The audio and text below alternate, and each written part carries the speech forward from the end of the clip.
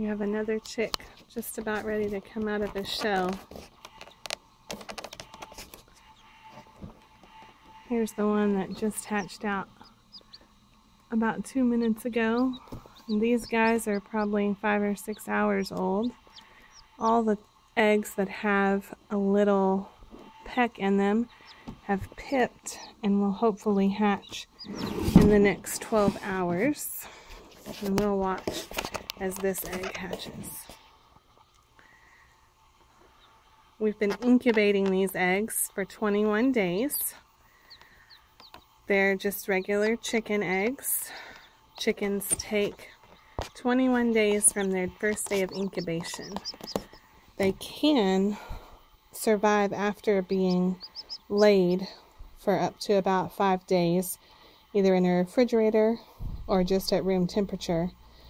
But once they are incubated either by a hen or by a styrofoam incubator like this one that we're using, and kept at about 99 to 100 degrees Fahrenheit, takes 21 days from the first day of incubation. And today is exactly 21 days since my kindergarten class put these eggs in the incubator. We started out with 18 eggs in our incubator.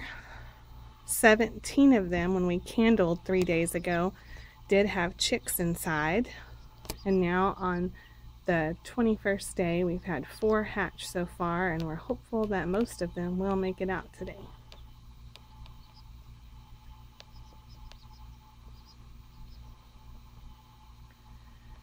This egg pipped about an hour and a half ago, and then just in the last 15 minutes has started cracking the rest of the way around. Once the chick pips, it's breathing outside air for the first time. Up till now, it's breathed through an air sac in the egg. We notice that as they start to crack their line around the top, that the other chicks that have already hatched seem to come over and give them a little encouragement to hurry up and get out.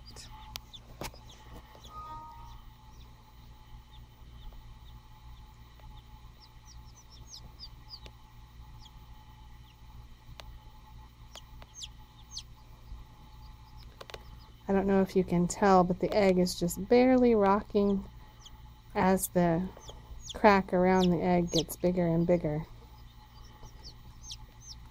I would turn it over and show you, but messing with the egg at all while the chick's trying to hatch can cause it problems, so you don't want to touch it once it's started hatching. Apparently it doesn't cause problems when other chicks mess with it, because they always seem to hatch out healthy, even though the other already hatched chicks tend to come over and give it a hard time. He's starting to stretch that membrane, trying to crack his egg open.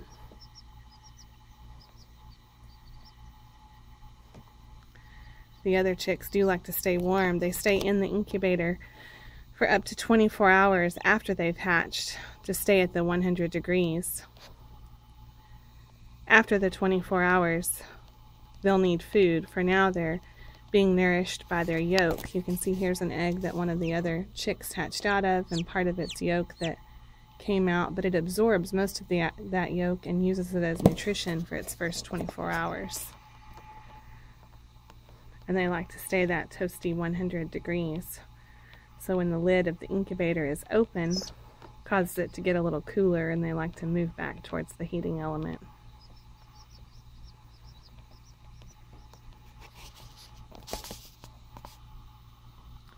Here's the other little chick that hatched just a few minutes ago. He is healthy and fine, but he lays still for a while. It's a lot of effort to hatch out of that egg. And you can see his little eye blinking. He's alive and well, but he's absorbing the last of his egg yolk to give him nourishment. And resting, getting his strength back from all that hard work. You can see there's another egg trying hard to pip. Well, it's already pipped with its egg tooth, but trying hard to hatch over here. Back to the one we were watching. Even the freshly hatched guy is trying to move over to get under that heating element. and they like to be near each other. As soon as they're hatched, they like to stay together.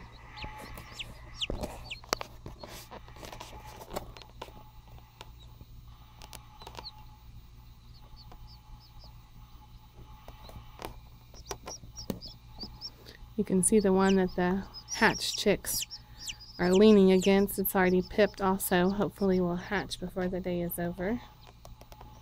Occasionally they do pip and then don't ever hatch, but that's unusual.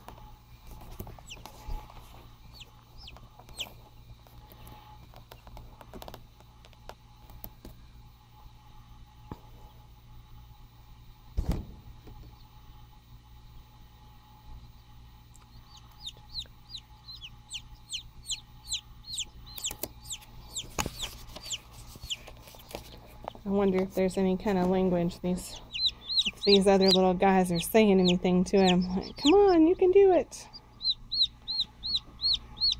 You can see this guy's making quite the effort. His beak sticking out there, his egg tooth helping him.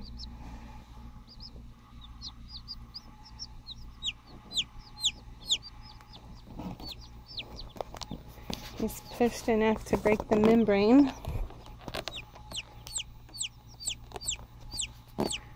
You can see how hard his heart is beating, how fast he's breathing, how much effort it's taking him to break out of that egg. Here he comes. Could still take up to 2 to 3 full minutes before he makes it the rest of the way out.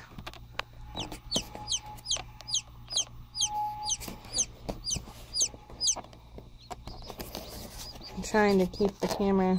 Oh, he came out a lot faster than the others. One good push. I can't take the lid off the incubator because he needs to stay warm. He's been inside that egg for over 21 days. We didn't incubate them on the day they were laid. So it's a little bit of a shock when they first come out, and they don't like to be cold.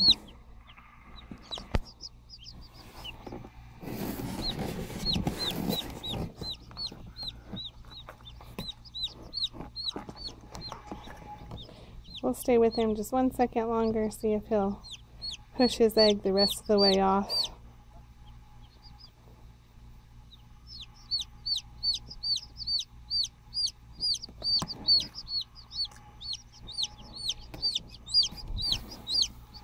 This little guy's making quite a bit of racket. He's gotten on his back and it takes a lot of effort to get back up. I think he might be yelling at the one next to him to stay in, stay in.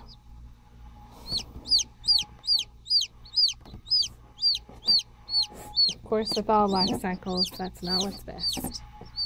He's got his little wings splayed out flat. Looks like he's scratching his face. These guys looked exactly the same just a few hours ago when they hatched. Let's see if he'll kick his shell the rest of the way off. There he goes.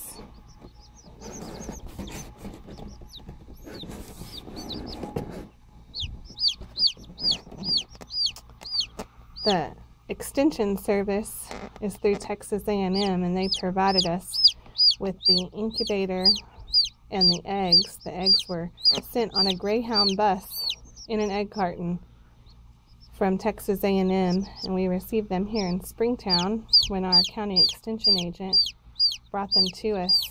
This project is called Egg to Chick, as you might imagine, and they provide schools with the eggs and the incubators and the information on how to hatch some healthy chickens. We'll keep our chickens in our classroom for about a week now that they're hatching. Once they're healthy enough to be separated and they've eaten and drank well for about a week, here we live in the country, and we'll ask students whose parents might say yes to bringing home a baby chick, might have room and space and supplies to raise a chicken. The ones that are not able to be adopted by students, there are several local farms that we can take them to, or feed stores. This little guy just can't get up the strength to get off his back yet.